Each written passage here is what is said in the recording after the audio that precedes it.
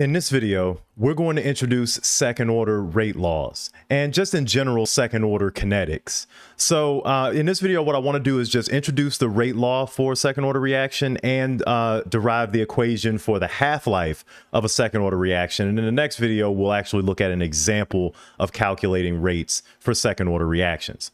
So first, what do we mean by second order reactions? Well, first, let's consider just a general reaction where we have some reactant A that forms some products. What products it forms doesn't really matter right now. Just know that we have some general reactant A that forms some products.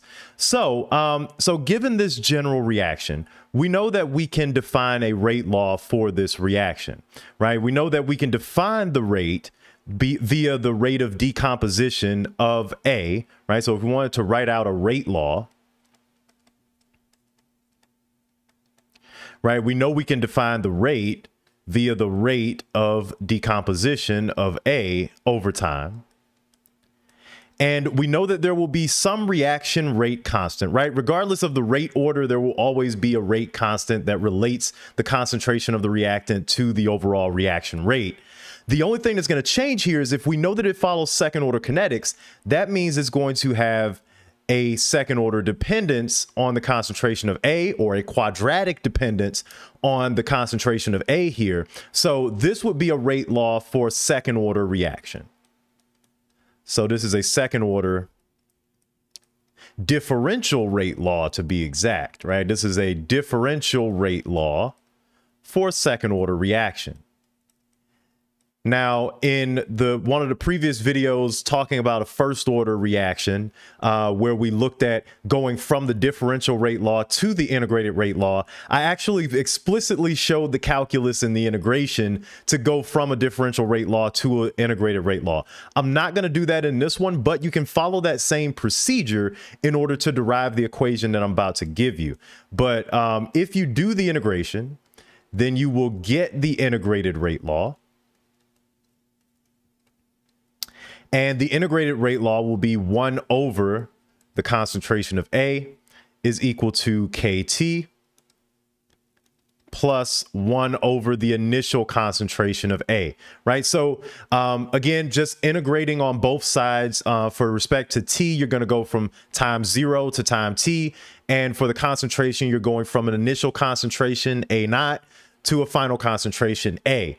And so once you do that, you get the integrated rate law for second order reaction, right? Which I've shown here. Now note that just like for the first order reaction, you end up with a y equals mx plus b linear type of equation, right? You get y mx plus b, right? So this means that if we were to plot the inverse of the concentration over time, that would give us a linear relationship for this order of reaction, right? So if we were to make a plot here,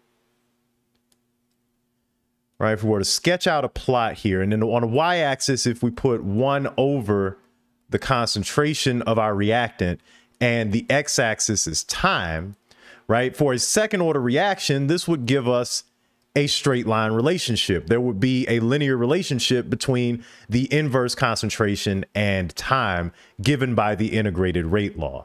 Right? Okay, so that gives us the integrated rate law for a second order reaction. Now, how would we get the half-life? Keep in mind, the half-life at T1/2, our half-life, we know that the concentration of our reactant is going to be half its initial concentration, right? So A naught over 2, half the initial concentration. That doesn't matter whether it's first order, second order, third order, 15th order. It doesn't matter what the rate order is. This is always going to be true for the half-life for any reaction. The only thing that changes here is the equation for the integrated rate law. So we have to do the same thing that we did for the first order rate law, but now we have to do it for this integrated rate law, but it's going to be the same thing. So we're going to go ahead and plug in here to derive the half-life equation.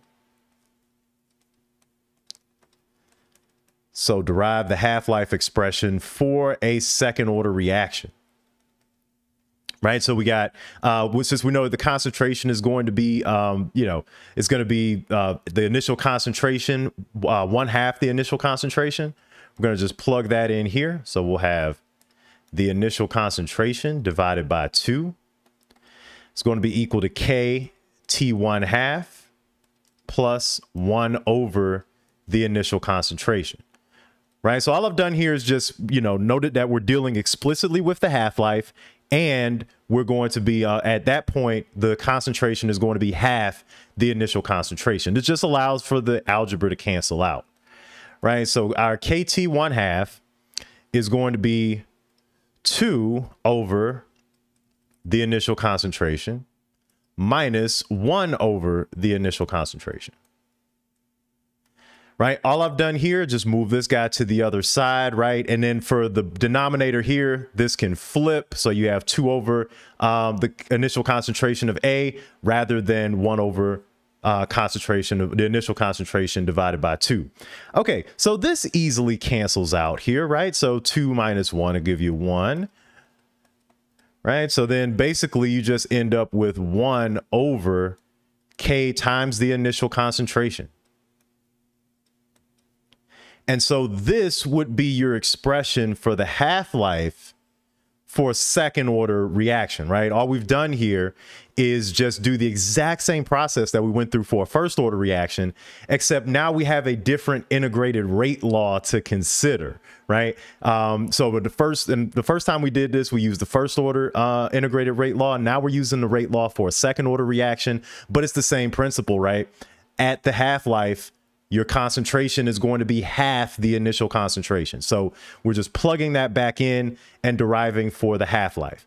So here, biggest takeaways, this is the integrated rate law for the second order reaction.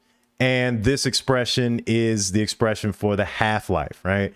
In the next video, we're going to go through an actual example, look at a reaction that is known to have second order reaction kinetics, and go through and calculate its concentration at given times, its half-lives, and actually start to put these equations that we looked at in this video to some good use.